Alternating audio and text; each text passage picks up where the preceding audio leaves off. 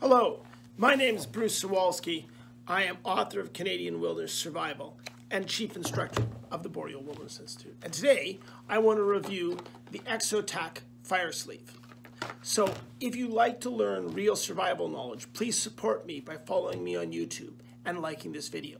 So today I want to talk about this, the Exotac Firesleeve. So there it is in its box, and it's not a newer item, it's an item that's slightly changed. And let's talk about that. So the newest packaging, it comes with a Bic lighter. And there it is there. And so this is a waterproof sleeve made custom built effectively for a Bic lighter. Now this lighter is or was a Bic safety lighter, meaning that right back in here there was a small piece of aluminum that was designed so that this lighter couldn't sustain 20 seconds of steady flame, which is what we need for a proper to be successful in lighting a proper fire out in the wilderness. So that's just a basic rule. 20 seconds of steady flame for the fire lighting source means we are going to light whatever we're lighting up, and we're going to get that fire, assuming we understand the basics of tinder and fire lighting aids and twig bundles. We're fine. Now here I've actually removed that metal piece, and I will pull out and link a video to this very item for lighters in terms of why I would do that, and it explains it, and I pull it off and everything else. I've done that already for this one. Now this Exotac lighter cover, or fire sleeve as it's technically called, is also 100% waterproof. When I say 100% waterproof, it's past the 24-hour rule. And again, I will link to that. You can see the test. But essentially what I did is I take, anytime I want to do it, the 24-hour rule, I put the item in, seal it up, drop it into water, leave it for 24 hours underwater, pull it back up, and when I pull it back up, boom, there's the flame. Now, because this is a non-safety lighter, I can flick it 3 or 4 times and I have no problem. And the reason is that little aluminum band is gone. So, does this work? Absolutely. Does it have any drawbacks? Well, let's talk about the drawbacks first. First and foremost, it doubles the weight of the lighter. So, now it's twice the size. It does have the ability for me to put a toggle. I can tie it on or something, so that's all really good. I can put it in a pocket, whatever way I would like to do. That's all great. It has a toggle on both ends, so I can toggle this together in the way I showed you if you watched the video on turning this lighter and stopping this from going off. If you don't have a sleeve, the sleeve that makes that ineffective, so I can do that. So this can be a lighting system that will work for you, right? No problem at all. It's replaceable, so when that Bic lighter runs out, I can do what? I can just chuck it away and get a new one. What's the one drawback with that? This is actually hard to pull out. I pulled them out before, but there it is. And I have to then, okay, it's full, and then put this back in, right? So that's a bit of a drawback, but not a huge one. I can't protect this from going off, but the cap does, so that's an irrelevant disadvantage. What's the advantage? This lighter system passes the 24-hour rule. Although it's heavier, bulk-wise, it's not really that much.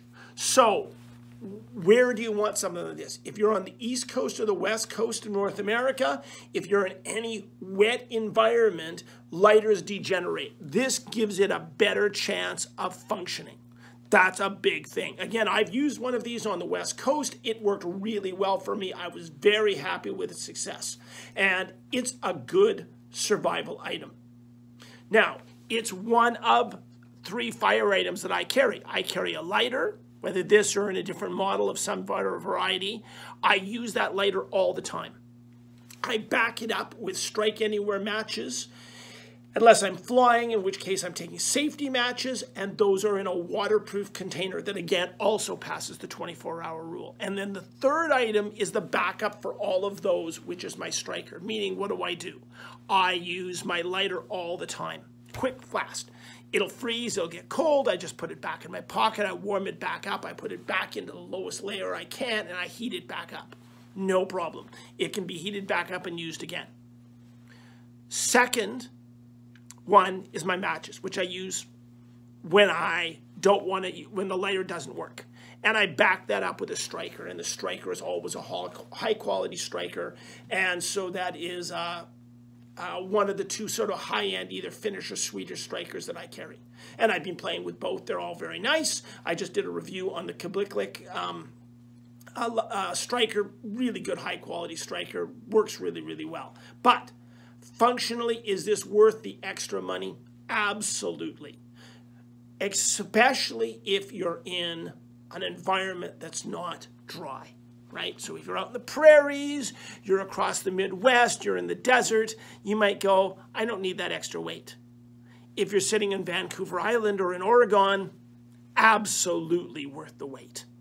If you're canoeing, absolutely worth the weight and worth the cost. So this Firesleeve lighter, it'll cost you $10-ish. The new ones come with a lighter, meaning you get the first big lighter free. Those lighters don't last forever.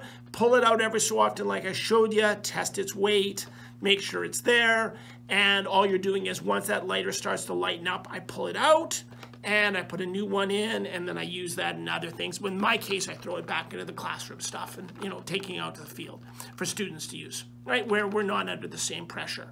If I'm out in the field by myself, I don't take chances. I take good lighter that's actually going to work. This Firesleeve in a wet environment is an utter lifesaver. It's worth the investment. So, if you like this useful life-saving knowledge that you learn on this channel, then please support me by following me on YouTube, listening and liking other videos on this channel, and by following me at the Boreal Wilderness Institute on Facebook.